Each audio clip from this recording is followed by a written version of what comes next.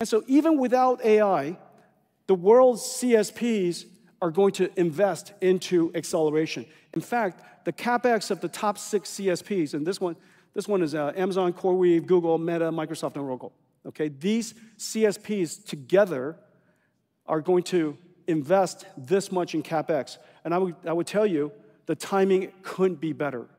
And the reason for that is now we have the Grace Blackwell NVLink-72 in all volume production, supply chain everywhere in the world is manufacturing it, so we can now deliver to all of them this new architecture so that the CapEx invests in instruments, computers, that deliver the best TCO. But what's happening underneath is this. There are 2 platform shifts happening at the same time.